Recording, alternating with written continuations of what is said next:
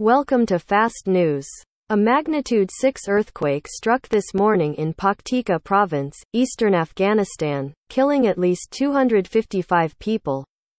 Afghanistan's state news agency Bakhtar said rescuers were arriving in the affected area by helicopter.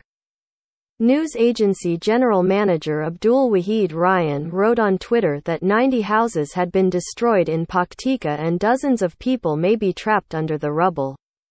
According to the news agency, 255 people died and 155 were injured, mainly in the Barmala, Zaruk, Naka and Gayan districts of the province.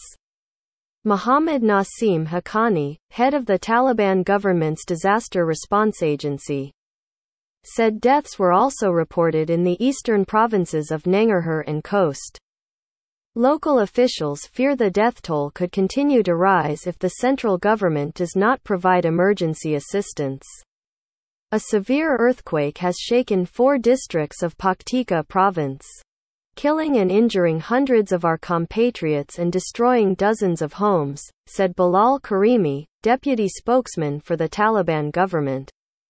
Right on Twitter, "We urge all relief agencies to send teams to the area immediately to prevent disaster." Thanks for watching. Don't forget to subscribe to see the latest updates.